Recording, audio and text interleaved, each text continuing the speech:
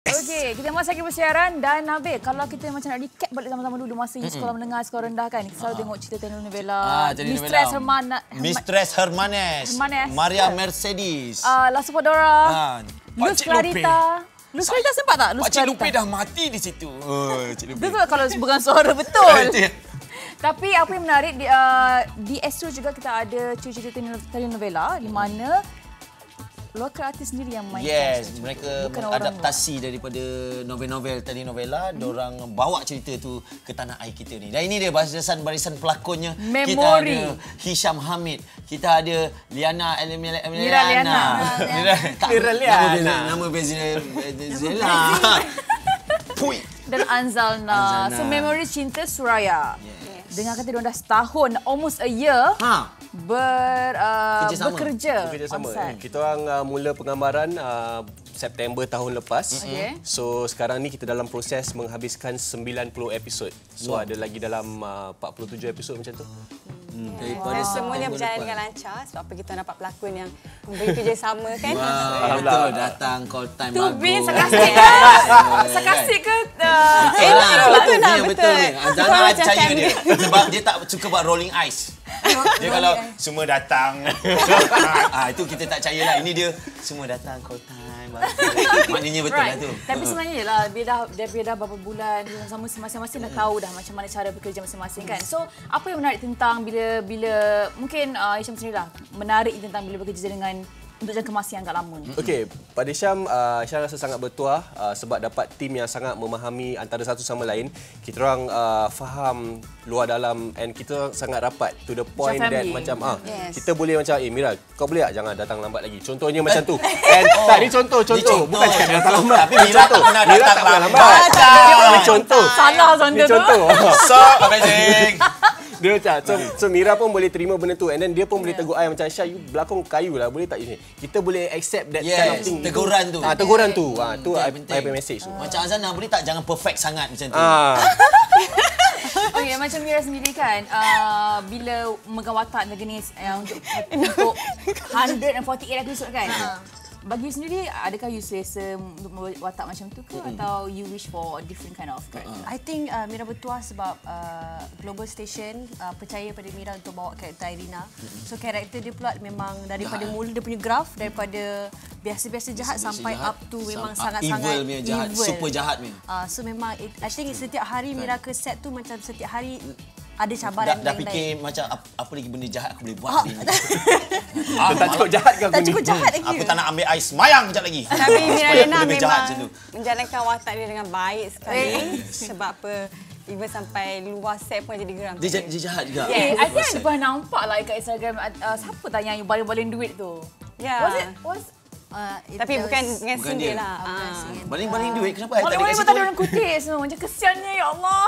Okay, anyway, kita nak tengok parody. Bukan, kita nak tengok gosip nombor 1 dulu. Oh, yes. Yes. Lepas tu kita ada gosip yang terpalit dekat Miera Liyana sikit lagi. Kita nak bincang. Miera Liyana ada gosip ke? Kan?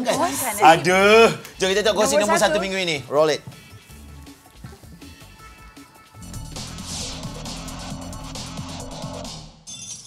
Gosip nombor 1, ingin kembangkan perniagaan. Nelidia Senros bakal ke Australia, timba ilmu. Nelidia dijangka ke sana tahun depan dan memilih lokasi luar negara kerana mau fokus pada pelajaran. Soalan dia, kahwin sebelum pergi atau dah pergi balik nanti kahwin? Itu kita tanya.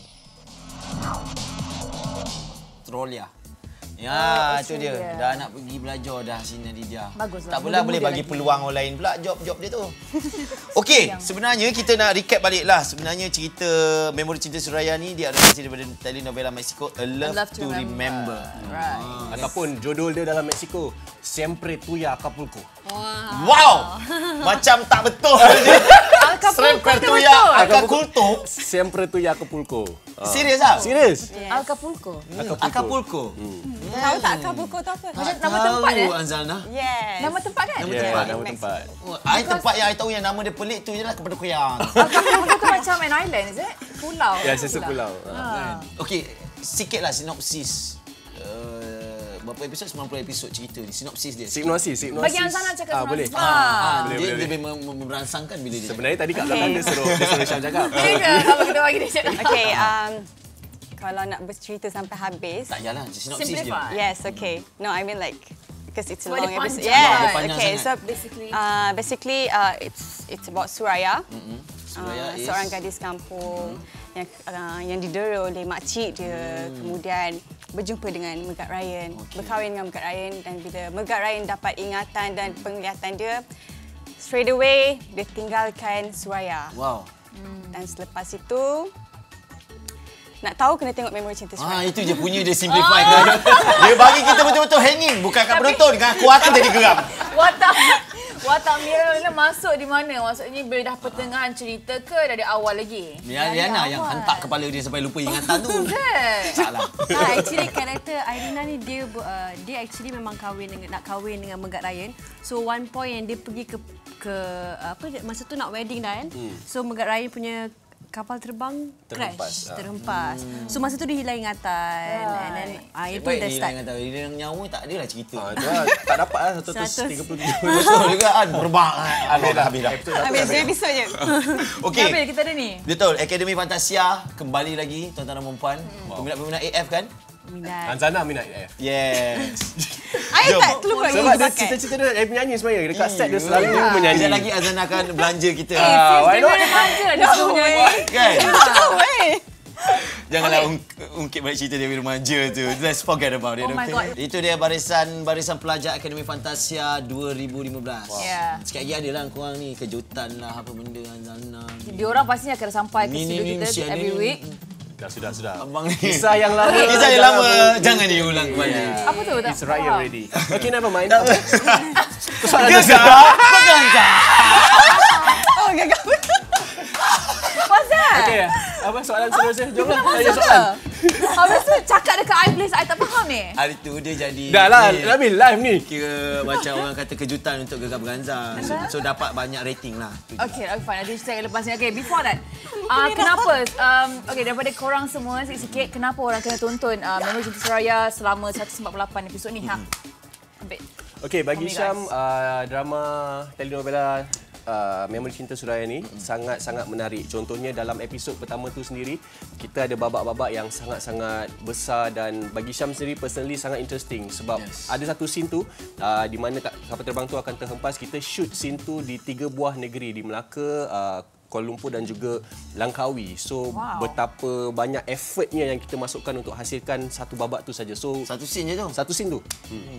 Kapal terbang terhempas tu. Dan drama ni juga akan ditayangkan sekarang dah lebih 10 negara yang dah beli drama ni. So And bakal then, diedit. Negara even kan. last Maknanya year Azana pun- kat luar negara lepas ni orang kenal lah. InsyaAllah, tu harapan Kau bayangkan kat Itali kan. Azana dulu. Azana. Okay. Kenapa nak buat 2 jam meletak ni? Tak puas Korang jam. suka tak? Kalau korang suka, hashtag kami setuju 2 jam, up payment. Okay, Kita sambung. Okey, Miera Liyana. Sebelum awak masuk ke set tadi, kita ada throw gosip tanggal 5 hingga 2. So, one of the gossip is... Gosip nombor 3 kan? Nombor 2. Nombor 2 adalah gosip you, iaitu walaupun puas dikritik, tapi you masih lagi mengekalkan konsep berpakaian seksi. Itulah gosipnya. Jadi, you sendiri sebagai, sebagai seorang pelakon yang terkenal kan, bila berpakaian seksi, you dah tahu dah. Kan akibat dia apa, tapi you masih lagi maintain begitu. Adakah you rasa ini yang membuatkan you lain daripada artis lain ke atau macam mana? Tidak juga actually. Tidak. Tak ada lah. Mira actually tak ada. Actually masa Mira berpakaian seksi tu, masa tu Mira masih sekolah. Sekarang tak seksi pun. Cuma karakter yang Mira bawa tu kebanyakannya banyak yang seksi, macam karakter Memori Cinta Suraya Irina. So memang ikut menampakkan karakter dia karakter actually. So orang masih berfikiran, oh Miera Liyana ni pergi mana mesti seksi. Tak semestinya tak. Taklah. Karakter. Dia on the way pergi set jubah. On the way. Tapi Kita tukar ni. Karakter tu pasal besar. macam mana orang cek makan. Okey, dan di sini juga dikongsikan bahawa Anzalna sendiri akan melangsungkan perkahwinan pada tahun ini. Wow. Dan letakkan tarikh dah pun. Wow. Kenapa ayat tu macam buat hati I macam sakit sangat. I don't know why. Ya ke? Tahniah. InsyaAllah. Okey. Tak nak komen banyak sebab kita hanya mampu merancang kan. So tak ada komen banyak pasal perkahwinan. Let's talk about siempre tu ya Acapulco. Tak, kita talk about host untuk perkahwinan tu sendiri. Dia nak tolong bayar Nabil untuk tu. payment. Bila bulan berapa tadi tu? Tak ada bulan lagi. Belum ada bulan lagi. Tapi you akan bagi tahulah nanti tak lama lagi. You akan Kita dah sama-sama tunggu bilakah. Yes. Tapi apa pun kita doakan yang terbaik untuk anda semua. Memang itulah kerja kita pun. Kita kena doakan yang terbaik. Anzalna, Hisyam Hamid, Miera Liyana. Apa lagi? What's next? Lepas habis, ada lagi berapa bulan sebelum habis ni Suraya ni? Sejauh ni dalam perancangan kita target untuk habis ujung tahun ni lah. Hujung tahun Ya ni. Allah, lama lagi. So memang Korang kalau habis mesti rindu each other kan? Oh yes. Memang Sebab definitely. kita sangat-sangat close. Kan? Macam family sendiri. This is my second family. wow, so amazing. That's So nice. you That's guys ada absolutely, plan untuk yeah. beli rumah sama-sama? Duduk sekali semua. Sebenarnya dah ada. Serius Ya, ah? Kak Tun bagi kita rumah kat Kemensah. Buatlah apa kita nak buat kat situ. Bila-bila nak lepak lah, orang kata Yes. gathering semua kat situ lah. Okay. Bestnya kerja dengan Kak Tun. Kak Tun! Okay. Sebenarnya bila akan mula ditayangkan? Kena ditayangkan tak? Dah. Belum. Belum lagi. Akan ditayangkan pada 17 bulan Ogos. 17 Ogos lah. soon. So Which is- soon. yeah, next week. SYS lah maknanya. Next So, 2 weeks. see you soon. Next 2 weeks, yeah. Next 2 weeks, yeah. So dia akan ditayangkan setiap Isnin hingga Jumaat 6.30 petang Every di day, kan? Astro Bella dan Mustika HD. Every day? Every day. Yes. Wow, nak habiskan 148 tu pula, berapa lama pula kan? So mentara nak tunggu sampai hujung tahun ni, dah ada benda-benda lain masuk ke? Ataupun macam bila korang tengah syuting ni, ada orang call untuk this and that? Tak boleh So ambil korang lah kena kan? hold dulu lah. Terpaksa hold dulu lah sebab kita di set Memori Cinta Suraya ni beri komitmen sepenuhnya untuk projek ni dululah. Kita tak buat projek lain. Betul? Macam tu lah. Bagus lah. Fokus. Kalau tidak lari sana lari sini pun. Okay, korang biasa tak dengan parody MeleTOP? Pernah tengok tak parody MeleTOP? Tadi baru tengok dengan Anzalna. Yang mana? Yang mana satu? Trauma. Oh, Kat ini pada ni punya. paling win. Guys, silah bagi ucapan kepada peminat-peminat korang untuk jangan lupa saksikan kisah cinta Suraya apa benda tu. Silakan Anzalna. Acapulco. Acapulco. Acapulco. Okey, jangan lupa saksikan Memori Cinta... Tak apa, yang ni boleh take banyak kali. Take 2, action. Jangan lupa saksikan Memori Cinta Suraya mulai 17 bulan Ogos. Saksikan sebab apa drama ni memang lain daripada lain. Yes. Miera Liyana. Jangan lupa saksikan Memori Cinta Suraya bermula pada 17 Ogos. Ya. Kita support Malaysia punya produk, and then because selalu kita tengok Indonesia masuk, betul, Filipin sinetron, masuk. Sekarang ni sinetron. kita dapat peluang untuk kat luar pula masuk. So support nice. Memori Cinta Suraya. Syam. Yes, seperti apa yang diorang katakan, bagi Syam, Memori Cinta Suraya adalah satu telenovela yang lain daripada yang lain. Kalau tak percaya, tengok first episode tu je lah dan you all buat penilaian dari situ. Dan ini kali pertama kita buat telenovela versi Melayu, so why not? Dan kita selalu tengok versi Espanyol and all that. So kita tengok versi Melayu pula yang bakal diedarkan di negara lain. Apa? Mr. Guevara dah mati. Ada kan? Saya tidak tahu. Macam Sunyo dan Doraemon. Itu bukan kasut saya. Okay, fine. Thank you so much, guys. Thank you guys. Dan jangan lupa saksikan Memori Cinta Suraya bermula 17 Ogos dan